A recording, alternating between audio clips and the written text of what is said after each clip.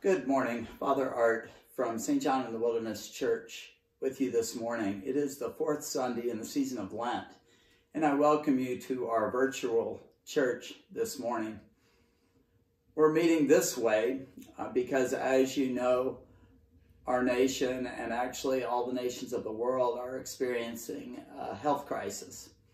And so we are figuring out new ways of experiencing the church at St. John's, just like many other congregations are. This morning, our worship experience is going to be out of the Book of Common Prayer. It's going to be, this is my cat, Molly. It's going to be out of the daily devotion part of the prayer book. This part of the prayer book you may not be very familiar with. It is after the morning prayer and noonday prayer, evening prayer compline. Those are called the daily offices. And then there's a short section called daily devotions for individuals and families. And that is what we're going to be using this morning because it's a shorter service. And I have some announcements after our worship experience that I want to share with you. So if you do have a prayer book at home, I encourage you to follow along with us this morning. It begins on page 137 of the Book of Common Prayer.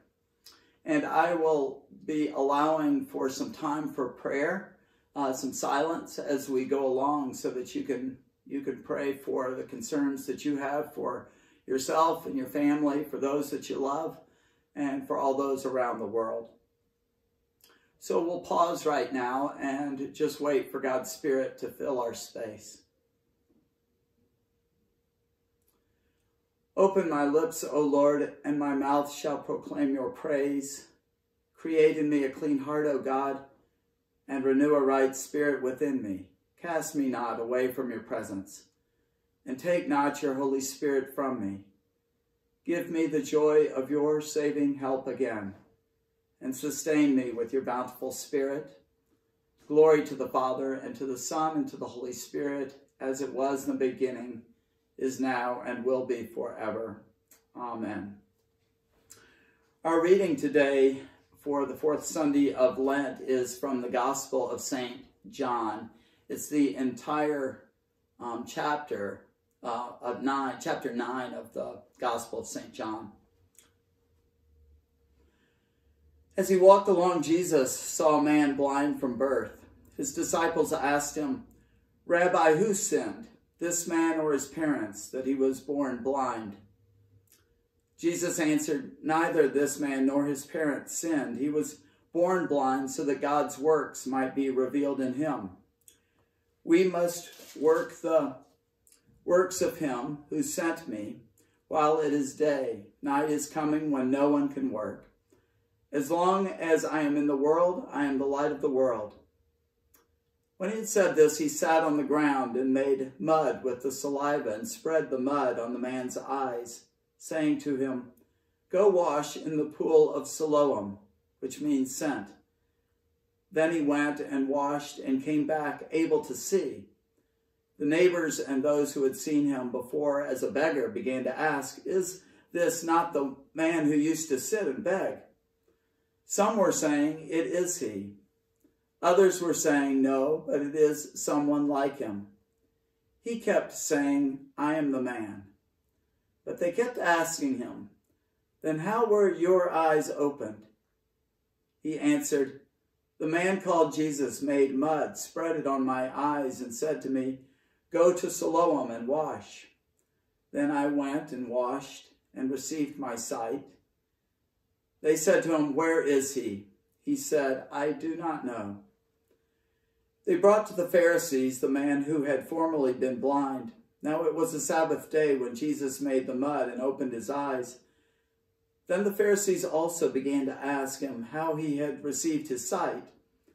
He said to them, "He put mud on my eyes, then I washed, and now I see." Some of the Pharisees said, "This man is not from God, for he does not observe the Sabbath." But others said, "How can a man who is a sinner perform such signs?" And they were divided. So they said again to the blind man, "What do you say about him? It was your eyes he opened." He said, he is a prophet." The Jews did not believe that he had been blind and had received his sight until they called the parents of the man who had received his sight and asked them, "Is this your son, who you say was born blind? How then does he now see?" His parents answered, "We know that this is our son and that he was born blind, but we do not know how it is that now he sees, nor do we know who opened his eyes. Ask him, he is of age. He will speak for himself." His parents said this because they were afraid of the Jews, for the Jews had already agreed that anyone who confessed Jesus to be the Messiah would be put out of the synagogue. Therefore his parents said, "He is of age, ask him." So for the second time they called the man who had been blind, and they said to him, "Give glory to God. We know that this man is a sinner." He answered, "I do not know whether he is a sinner. One thing I do know, that though I was blind, now I see." They said to him, "What did he do to you? How did he open your eyes?" And he answered them, "I have told you already, and you would not listen. Why do you want to hear it again? Do you also want to become his disciples?" Then they reviled him, saying, "You are his disciple, but we are disciples of Moses. We know that God has spoken to Moses, but as for this man, we do not know where he comes from." The man answered, "Here is an astonishing thing. You do not know where he comes from, and yet he opened my eyes. We know that God does not listen to sinners, but he does listen to one who worships him and obeys his will. Never since the world began has it been heard that anyone opened the eyes of a person born blind. If this man were not from God, he could do nothing." They answered him, "You were born entirely in sins, and are you trying to teach us?" And they drove him out. Jesus heard that they had driven him out, and when he found him, he said, "Do you believe in the Son of Man?" He answered, "And who is he, sir? Tell me so that I may believe in him." Jesus said to him, "You have seen him, and the one speaking with you is he." He said, "Lord, I believe," and he worshipped him. Jesus said, "I came into this world for judgment, so that those who do not see may see, and those who do see may become blind." Some of the Pharisees near him heard this and said to him, "Surely we are not blind, are we?" Jesus said to them, "If you were blind, you would not have sinned, but now that you say we see, your sin remains." The Gospel of the Lord.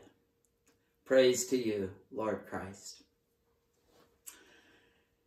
In this Gospel today, it is so interesting with a man that is born blind who's healed up by Jesus. Healed in a way, certainly, that we would not heal, especially in the midst of the crisis that we are in the midst of right now. But healed nonetheless. And what's so interesting is when this man is healed, the disciples are wondering, who is at fault that the man is sick in the first place? And then after he is healed, the Pharisees are wondering, who should we give credit to? They're concerned about who to blame or who to praise. And the man is sitting in the middle. The man who was healed is sitting in the middle, just healed and wanting to praise God and to believe in Jesus. And belief in Jesus in the Gospel of John means to be in a relationship with Jesus. And that's all the man wants to do, is to be in a relationship with Jesus, and eventually, I am sure, to follow him as a disciple, as a follower. When I think about the crisis that we're currently in, and as I watch the news reports, there's a whole lot of who's at fault and who should get the praise right now. A lot of pointing fingers and beating chests right now.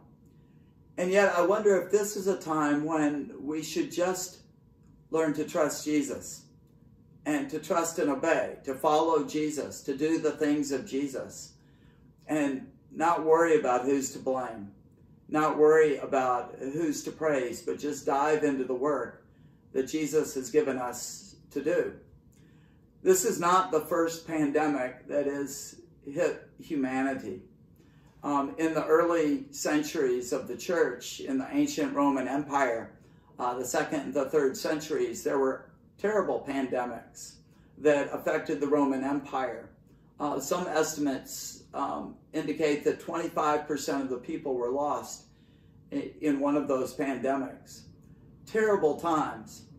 And yet, in the midst of those, when the church was very young, what the church did was, what Christians, what followers of Jesus did is, and what made them so different than so many other people, is that they didn't run away. For some reason, they trusted. They dove into the work and they cared for each other, those who were other followers of Jesus, and they cared for those who weren't followers of Jesus at all. And during those pandemics, Christianity actually spread because people looked at the way Christians behaved, the way they loved each other, the way they loved the world, the way they dove into the work of Jesus, the work of God. And people looked at that and said, I want to be a part of a group like that. That's our opportunity right now. God did not cause this pandemic. I've had that question come via email and even in face-to-face conversations that I've had with people over the course of the last 3 weeks.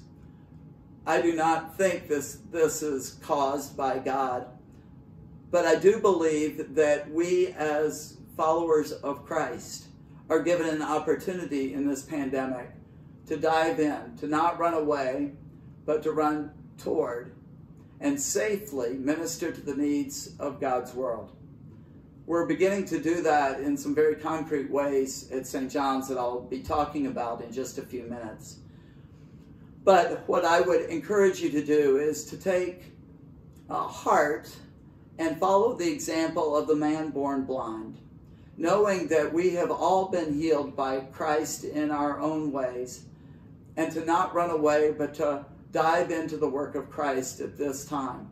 The world needs people to get involved and to love others at this time. So may God bless you, may God strengthen you, and may God continue to inspire you, fill you with His Spirit, that you may go forward in love to serve people in this very difficult and challenging time. Amen. We'll continue with with our daily devotion in the morning. Again, this is on page 137. And one of the prayers that I have been praying, it's out of our prayer book, and it's in the section for the ministration of the sick. One of the prayers that I have been using with various groups this week is a prayer that is on page 461 that I think is particularly appropriate as we wake up each morning. And maybe it would be one of those prayers that you could commit to memory during this time of crisis. Let us pray. This is another day, O Lord. I know not what it will bring forth, but make me ready, Lord, for whatever it may be. If I am to stand up, help me to stand bravely. If I am to sit still, help me to sit quietly.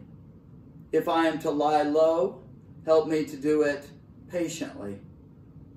And if I am to do nothing, let me do it gallantly. Make these words more than words, and give me the Spirit of Jesus. Amen. Together we'll say the Lord's Prayer. Our Father, who art in heaven, hallowed be thy name. Thy kingdom come, thy will be done on earth as it is in heaven. Give us this day our daily bread, and forgive us our trespasses, as we forgive those who trespass against us. Lead us not into temptation, but deliver us from evil. For thine is the kingdom, and the power, and the glory, forever and ever. Amen. One final prayer for the daily devotion. Lord God, almighty and everlasting Father, you have brought us in safety to this new day. Preserve us with your mighty power, that we may not fall into sin, nor be overcome by adversity. And in all we do, direct us to the fulfilling of your purpose through Jesus Christ our Lord. Amen. So thank you if you are following along with us this morning. Thank you for being part of this very short worship service. Hopefully you got something out of the gospel reading and my brief meditation on it. Hopefully you'll be inspired to do the work of Christ right now and reach out to your family and to your neighbors. It is an unprecedented time, at least for me in my life.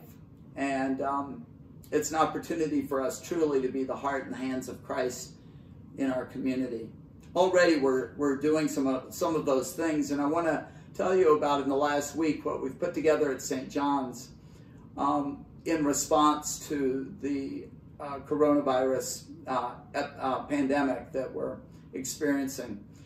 The first is you should have received a telephone call from what we're calling the St. John's Shepherds. I asked the vestry members and some of the staff members to divide up our directory, our parish directory, and to give everybody a call just to check in with them. Either to give a call or an email, just to make sure that everybody's doing okay and see if we can help in any sort of way. The St. John's Shepherds will continue to reach out to you during this time.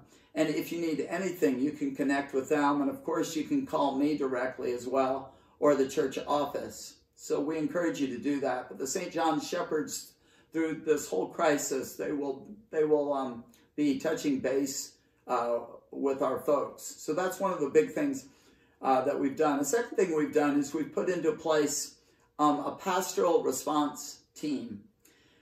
This is the team that is trying to address the needs that we have as a parish, as the parishioners are running into, but also the needs of our community.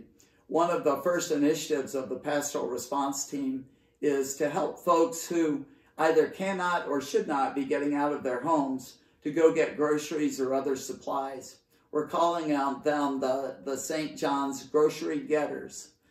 And it's a very simple system. You can either work through your St. John Shepherd, or you can call us directly. We'll hook you up with Carrie Thomas, who is usually our youth and young adult minister, but she's being the dispatcher. And she will connect you with somebody who can get out to a grocery store and safely obtain the things that you need and get them to you. So know that that's out there. There's some of our elderly members at St. John's that really should not be leaving their homes. And I know you're fiercely independent, and many of you think you'll do it yourselves, and of course you're able to do that. But really you should not be doing that, and we should have other people who are out there doing that. And St. John's has a way for us to do that. So give us a call, and we'll hook you up with one of the grocery getters. The St. John's Shepherds will also be connecting with you again relatively shortly, sometime this week, just with a checklist of questions that might be going on, like are your neighbors okay? Or should we be touching base with any of your neighbors who might not have a parish family that is checking in with them? Or are you and both you and your pets, are your pets okay as well? Or can we go and get pet supplies?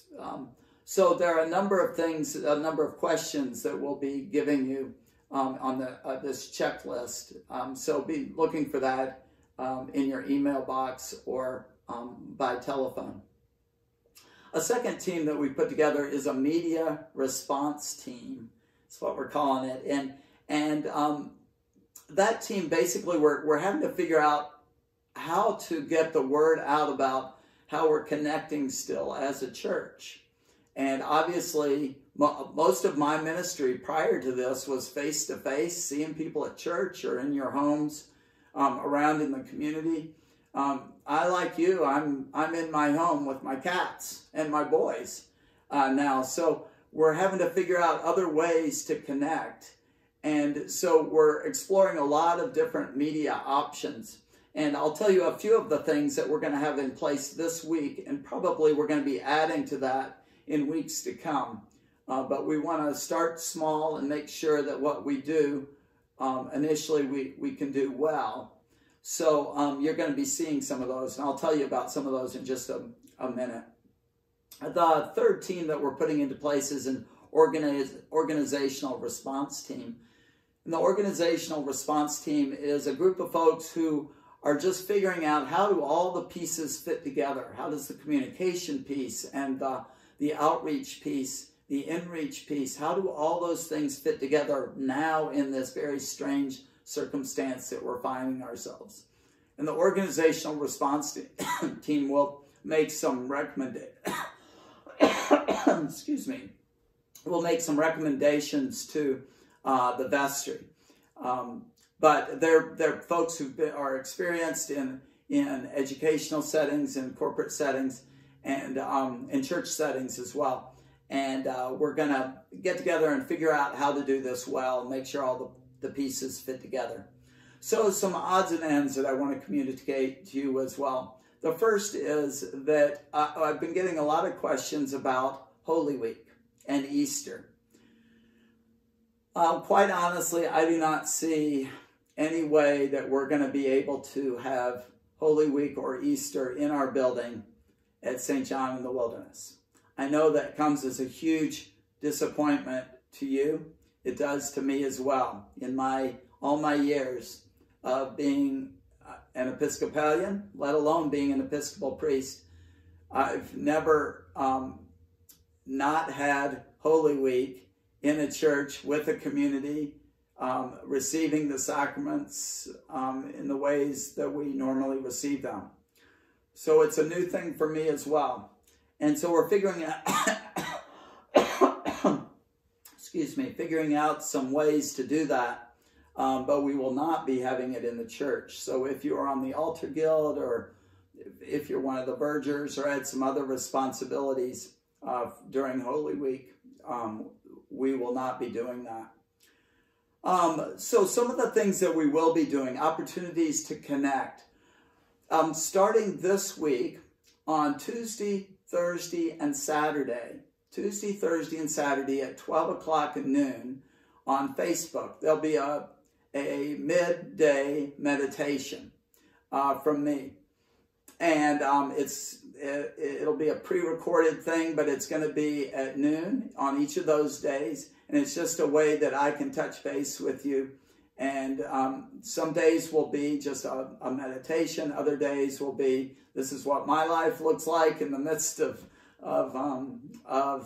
the situation.